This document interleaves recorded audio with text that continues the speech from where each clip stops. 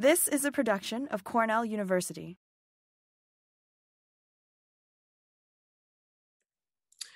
And so I'm really interested in how we can aid breeding efforts across a wide range of crop species in order to combat malnutrition and really aid the ability to get a wider variety of food sources in our diets. And so one way that we can think of how to aid these breeding efforts is by transferring knowledge. And so the question is, how can we transfer lessons learned from well-studied species like maize and Arabidopsis and apply that knowledge to a wide number of crops and orphan crops? And so one of the mechanisms that we can use to facilitate this transfer of knowledge is by thinking of mechanisms that are conserved across long evolutionary timescales. And so one of the mechanisms that's conserved across long evolutionary timescales is transcription factor binding. And what I'm showing here is a very simplistic tree, but what I want you to take away from it is, in the red is what I'm showing the emergence of new transcription factor families. And so there are a number of transcription factor families that predate the origin of plants, and also there are a number of plant-specific transcription factor families that predate angiosperms. And so we expect a lot of their binding motifs to be conserved in many of these plant species. And so this is the problem that a former member of the lab, Catherine Mejia Guerra, explicitly tried to look at. And so what she did was she trained some sequence models to predict whether a TF is bound to a specific DNA sequence. And when she looks at the motifs that are learned by these models and clusters them, they follow the expected phylogeny of the transcription factor families that she sampled. So this suggests that the models are really learning the biologically relevant motifs. And so what she did then was compare the learned motifs against the orthologs in Arabidopsis and saw that about 60% of these binding motifs are conserved between the two species. And so what I wanted to do to follow up on this was take Catherine's model architecture and train them in an Arabidopsis specific TF. And so I predicted in Arabidopsis, and so what I want you to focus on here is the area, the relative area under these curves here. And so the black line shows the within species model performance. Then when I take that same model and attempt to predict an orthologous TF in maize, I get a reduction in performance, but still above the baseline random classifier shown in the gray dashed line. The next, when I take Arabidopsis and maize sequence and attempt to predict TF binding in Arabidopsis or maize, I see that this across species model does almost as well as the within species model, despite very different genomic contexts between these two species. Now, unfortunately, transcription factor binding, especially ChIP-seq, is expensive and complicated to assay. And so I was wondering if there was an alternative way that we can really get at this transcription factor binding motif question in a more easily accessible manner. And so we know that open chromatin regions in the genome are really where these functional transcription factor binding motifs are concentrated. And so here I'm just showing a very simple schematic of an open chromatin region flanked by the closed chromatin wrapped around the histones and various transcription factors bound in different orientations in the sequence. And so the question becomes, can we transfer these open chromatin sequences across angiosperms, but also are they even relevant for breeding purposes? And that's one of the questions that this 2016 study in maize attempted to address. And so what they found is that open chromatin regions explain about 40% of the phenotypic variance in a number of traits in two maize populations, suggesting that really these open chromatin regions do help capture some of the non-genic functional space. And so the next question becomes, so I've shown that maize and Arabidopsis, you can transfer transcription factor binding between the two. Then can we also transfer chromatin accessibility? And then the next question becomes, what kind of models would be used to do that? And so one of the models that I've already introduced in a previous seminar is convolutional neural networks. And so CNNs are really well suited for this kind of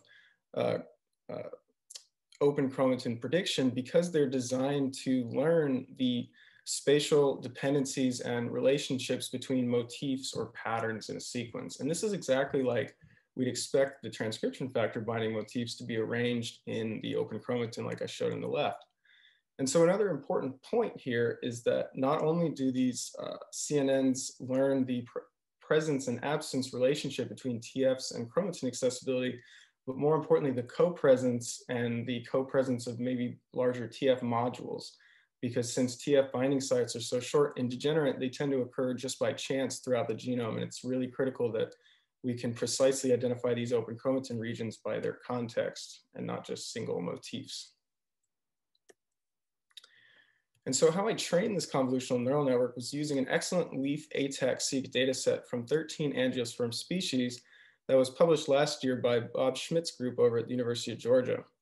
And so what I did was I trained this CNN in 26 different configurations, 13 of which were within species model, where I took one species, split the genomic regions into training and test sets, and then evaluated the model in the test set. And then I also trained 13 across species models where I took one test species of the angiosperms, trained in the genomic regions of the other 12, and tried to predict chromatin accessibility in the 13th species. So just a very quick overview of how the data looks. The ATAC-seq causes basically a read pileup in these open chromatin regions, and you can run an algorithm that's known as a peak caller to binarize that output and denoise the open chromatin region predictions. And then what you can do is then randomly sample a group of closed chromatin regions from the genome. So very quickly, an example for a specific sequence or specific species, let's say Arabidopsis, the within species model, very straightforward. You just split the genomic regions and train in the training set and then test in your test set. And then the across species model, if let's say we're testing in Arabidopsis, we would then train in the other 12 species and attempt to predict in Arabidopsis like this. And so here is what the example performance would look like for the Arabidopsis within species and across species model. We see the performance is on the x-axis from 0 to 1. And so when I do the results across all the angiosperm species I've sampled, we see that despite there being a variability in performance across the species, they're all doing much, much better than a random baseline classifier shown in the gray dash or the black dash line. And then when we show the cross species model performance, pretty much in every species, we see that the cross species model performance is very equivalent to the within species model performance. And what this suggests is that without seeing any open chromatin data from a given species, we're still able to utilize angiosperm open chromatin data to accurately and precisely predict the open chromatin in that unobserved species. And so to dive a little deeper into these results, I want to show you two precision recall plots from my cross-species models. So on the left, we see Arabidopsis thaliana as the test set. And what I want you to take away from this is that essentially about 55% of my open chromatin regions in Arabidopsis, the model is able to precisely predict them before it starts to begin making mistakes.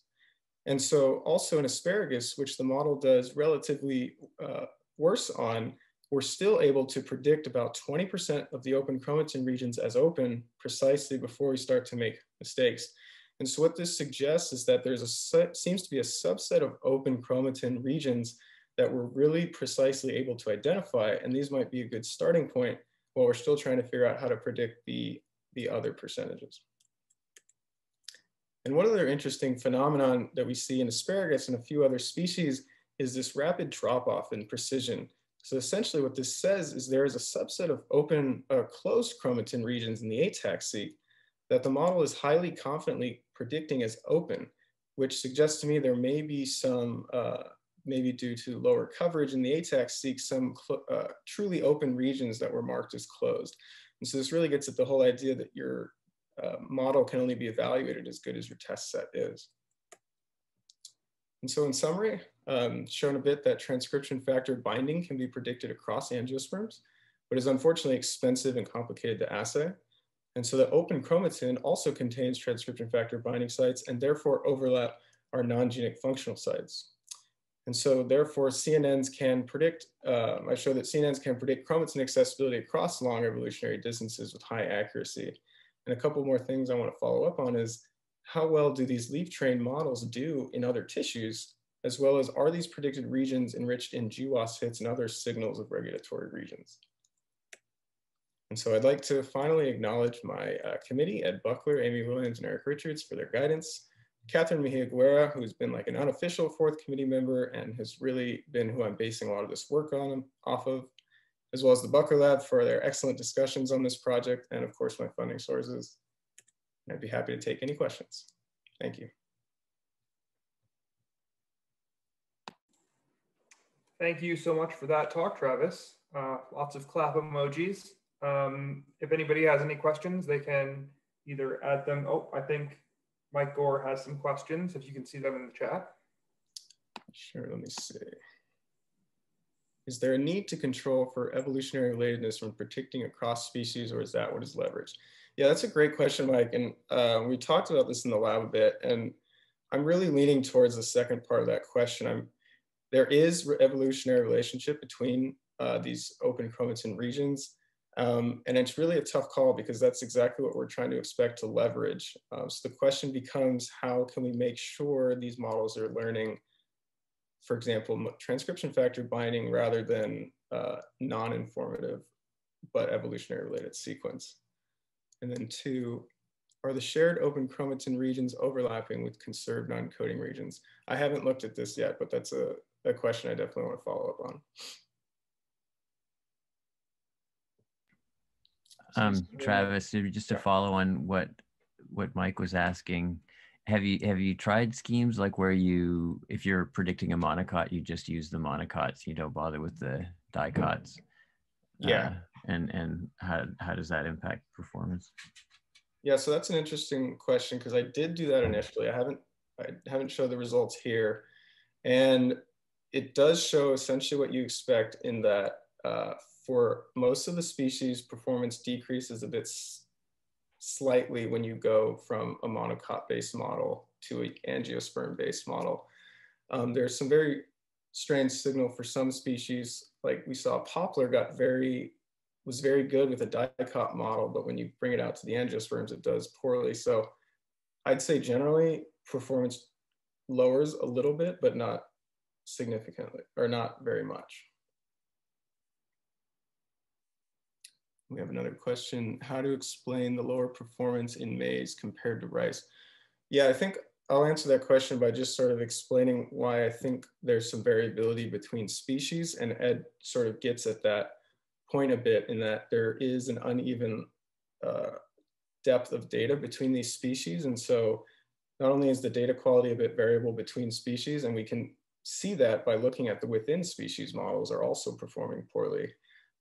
So a combination of uneven data quality across the species, maybe some assembly issues, some possible tissue mismatching. So there are a number of things that could go into that. I think that wraps up our time, but we can give a final round of applause to all of our speakers today. Thank you all for attending. Make sure to fill out that feedback form and tune back in Friday at 2:30 for 4 more great talks. Thanks. This has been a production of Cornell University, on the web at cornell.edu.